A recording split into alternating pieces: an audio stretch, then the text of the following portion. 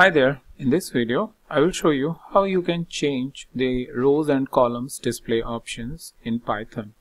So many times when we import the data we are limited by the number of rows and columns that Python data frame shows. So let's see how you can adjust it so that if you want more rows or columns or all the rows and all the columns, then how you can display it. So first of all, let's go ahead and import pandas as PD, and then go ahead and implement or import the data. So this is the data we have been using, and I'm going ahead and showing this data only, and what I'll do is I'll just show the entire data set by just placing the object. So this is what I am importing it over here from this Excel file, and 0 indicates that I am importing the very first sheet, which is order. So that's why I'm creating this object orders. Alright, let's go ahead and execute that. It will take a couple of seconds, but yeah, it's pretty fast as you can see. And now if you see these number of columns, so we have all these columns, but down there you have these 3 dots or ellipses, which indicates that it has suppressed some of the columns based on the settings, the default settings that it has, and then it has shown some further column, not all the columns. Similarly, if we see the rows, I'll show you going slowly, and that you will see that many rows have been suppressed. So if I go down, yeah, so from 29, see these rows have been suppressed, and then you have 8369, 8370, and then so it appears to me that it shows maybe around first 30 and last 30 rows, but total as you can see that it has 8399 rows and 21 columns. Alright, so let's see how you can adjust the settings. So for that you have the method called pd.get_option, and within that you need to specify display.max_rows. And if I execute this, it is giving me an error, and let's see this, why it has given. I think I have specified it correctly. So it is giving us display.max_rows. Well, it is saying that there is no such case. Let's see whether I have specified it correctly or not. So what we can do is, to know all of these different options, we have one of the method called pd. So pd indicates pandas.describe_options. So let's go ahead and get this option and see why it is giving us an error. Describe_option, and execute this. And here we have all the display related options. So let's go down and try to see the option that we were trying to execute. So it has display.height, what should be the height, large error, latex, all of these, line width, what should be the line width, maximum categories, this sets the maximum number of categories Panda should output when printing out a categorical. So a lot of useful information. And the property I was trying is, one of the property I wanted to show you is max column, and another property I wanted to show you is max_rows. Yeah, so this is the property I wanted to show you. So but it said it's a wrong option, so I'll just copy it directly from here and put it over there. So it's saying that if max_rows is exceeded, switch to truncate view. That's the default property. Depending on the large underscore object are either centrally truncated or printed as a summary view. Alright, and the value none is unlimited. That means you want to show all the rows when you are specifying none. Alright, so let's try and copy this.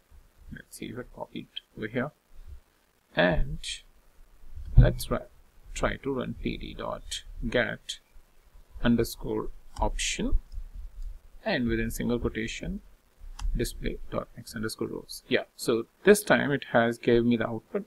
I'm not pretty sure why I did that, because I think I wrote this condition properly over there, but maybe I have done some mistake in while writing display or max_rows. So as we suspected that it is showing us first 30 and last 30 rows, so total 60 rows, and that assumptions have proved right.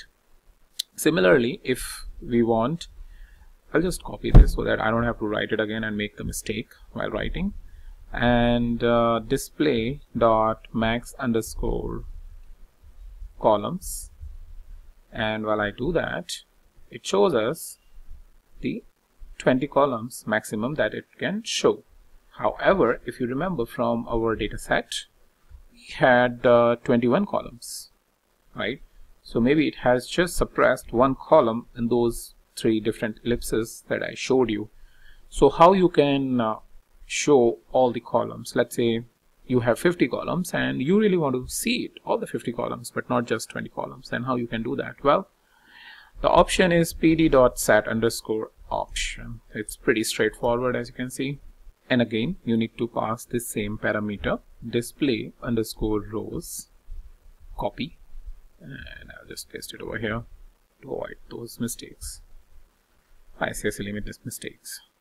So set underscore options. Now if you know the column numbers, like, or maximum rows number, so maybe in my case, let's say I want to specify 9,000 rows. But let's say this is dynamic and it keeps on shifting, like from 9,000 to maybe tomorrow 19,000. Who knows? Data grows exponentially. So what you can do is specify none, as it was shown over here, not present, shown over here, like none, this properties. So none basically says that all of the rows. So for example, max rows over here. None value means unlimited, and that's what we have done it over here. So we have specified none, and let's execute this. And now if I show you the orders, and this way, now it will take a couple of seconds because it is printing all the rows, not just the 60 rows. And after a couple of seconds, as you can see, this is now here, all of the rows.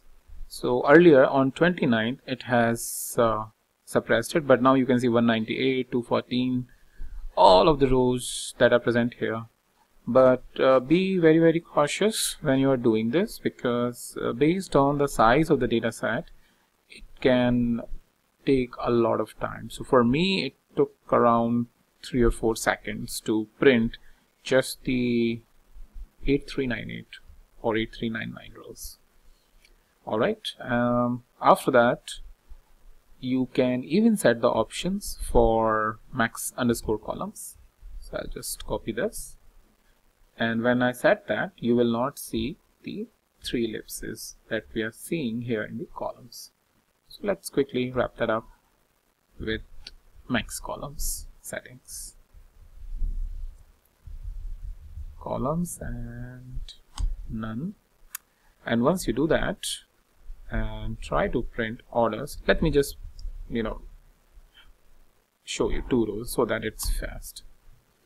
And as you can see now, there is no ellipses like this, and we are getting all the column names, right? So this way you can set these settings and get the output in the desired format which you require. Next thing, after doing all of these settings, specifying that you need all the rows and all the columns, there may be a requirement that once you are starting fresh with a new data set, you may not want all of these options, right?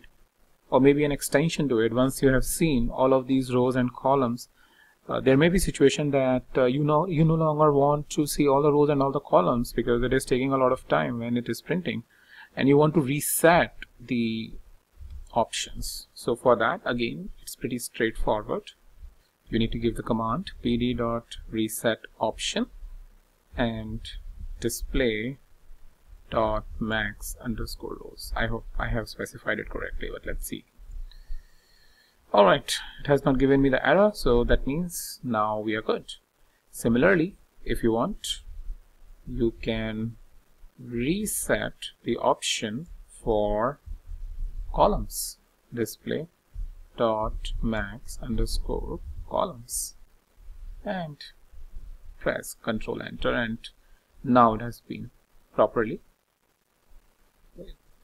reset the options. And to see this thing in action, you can write order.head and just see the 2 rows, and see now you have the ellipses or 3 dots have come back as it was in the case of a default. So you have a lot of properties. If I just show you again, instead of going back, you have a lot of options. When you go into pd.describe_option, you get a number of options which you can visit. If I show you, it will take a long time, so I just wanted to show you the main ones.